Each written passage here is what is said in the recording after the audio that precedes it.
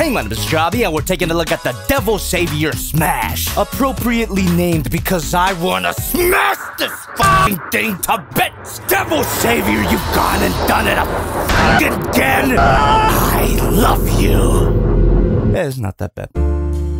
This figure's a third-party version of the Constructicon Long Haul from Transformers Revenge of the Fallen. Insert joke about me falling asleep in the theater. And I couldn't have rewatched that movie without Surfshark VPN. Surfshark's a virtual private network that's available for pretty much everything, and it's gonna allow you to browse the web through a secure and private connection. You could also watch region-locked content on Netflix, of course the previously mentioned masterpiece, and the rest of the beloved saga. Thanks a lot, Surfshark. Check out the link in the description and use my promo code JOBBY to get 83% off and 3 extra months free. And if you find a secure, private, fast connection and access to region-locked movies on Netflix is a bad thing, there's a 30-day money-back guarantee. You're wrong, though.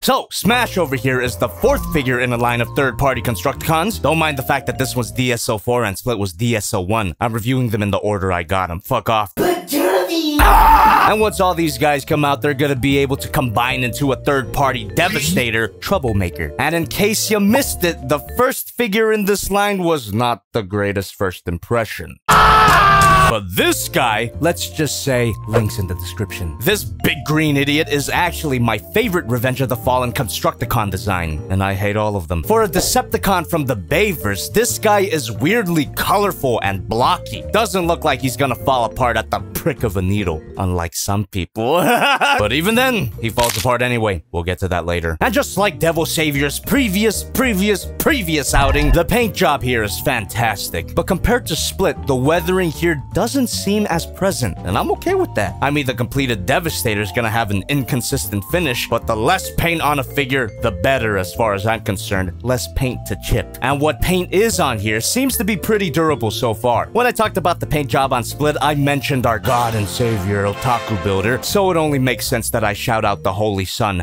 It's a Gundam! Not you, fucker. He has a Gunpla building channel called It's a Gunpla, and he's very talented. He also totally didn't steal the name of a series that I used to do. I'll let it slide. For now. Absolute dump truck of a back. But unlike the backpack on Split, which was dumb and stupid and the worst thing I've ever seen, fuck off, this backpack only serves to make this design even more big and hulking. Hulking. Big? Green? Never really made that connection before. He's just like my Smash main. Yeah, I'm main K-Rool. How can you tell? Subscribe to Jobby too. Alright, I can't duck under that like Jigglypuff. I'm dead. Not only does he look pretty hefty, he is pretty hefty thanks to some die-cast metal. It's not completely obvious at first glance, but you could definitely feel it during the joy of a transformation. Which reminds me of that one time where I 100% categorically proved that the cold touch technique is effective. Shardamus Prime! Go check out that stream on his channel if you missed it. For such a bulky design, this guy is surprisingly articulated. Not the most articulated, and he's not completely solid, but it's miles above that joint-tolerant shit-fuck that was Split. Matter of fact, some parts on this guy feel too tight. These shoulder ratchets... Ugh. But as long as you slow your roll, take a deep breath, and take your time, about a month's worth, you'll be fine, and you're sure not to break anything. While the materials and the actual plastic quality here is way better than Split, there's still some stupidly brittle parts that can't really stand up to the complexity of the transformation. Whatever, it's still completely functional as a figure, and he can get some pretty decent poses. This is such an improvement over Split that I wish that Devil Saviour would go back and redo the damn thing. But to be honest, I want them to redo all their figures at this point. Oh! So, you wanna see this guy and Split next to each other for size comparison, right? I promised myself that I would never remove this guy from the head mode as long as I live. I am not putting myself through the hellfire that was that fucking transformation! Here he is next to Split. After you've gone and reflected on why you're even still breathing, it's time to take out these instructions and prepare yourself for even more pain. These instructions are somehow super clear and super confusing at the same time. With that being said, please enjoy. This was a bitch to film.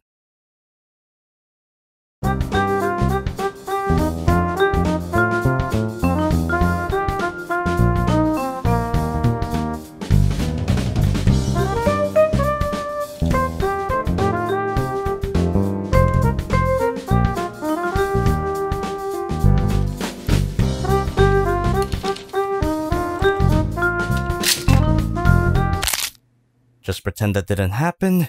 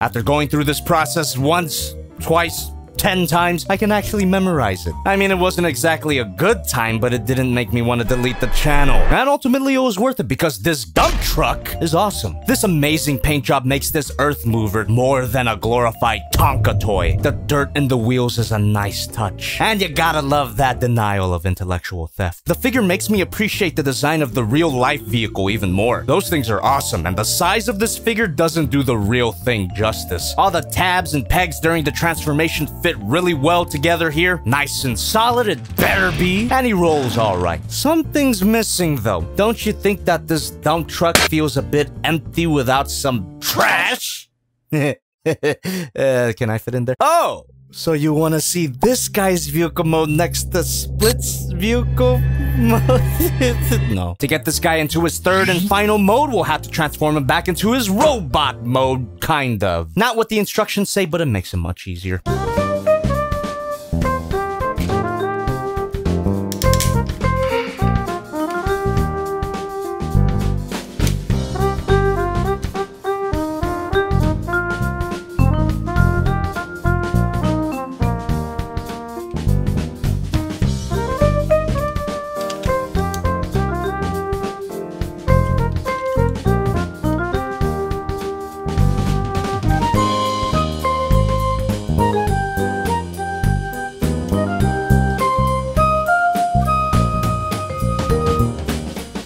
This peg here is super tight. Sand that down.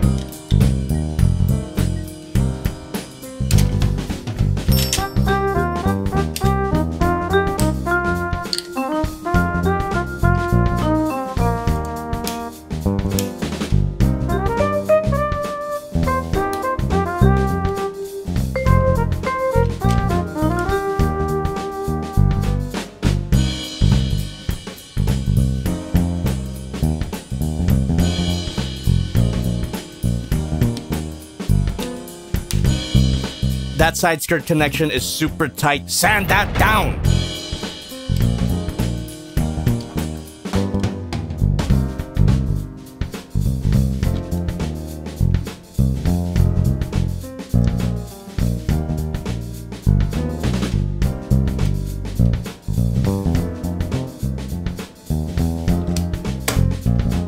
I forgot to plug the missiles into the back of his leg, so you're gonna see some shots where they're not there.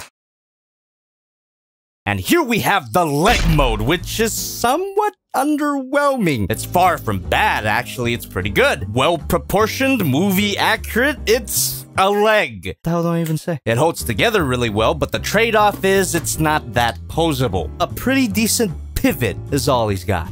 No swivels. No swivels. Oh! It only makes sense that you would want to see the leg mode next to Split's head mode, but that would mean I would... Seeing these guys next to each other is really exciting. Might not look like much when they're side to side, but if you just imagine these guys in context, this is gonna be a big boy. I'm really looking forward to seeing this abomination put together, but I'm not exactly looking forward to putting them together. What can I say? I love pain. Devil Saviour really saved themselves with this guy. While not as durable as I would like and the transformation is still kind of a bitch, it's not that much of a bitch. A big, chunky foot that should hold up the weight of his massive balls. You know I had to mention it at some point.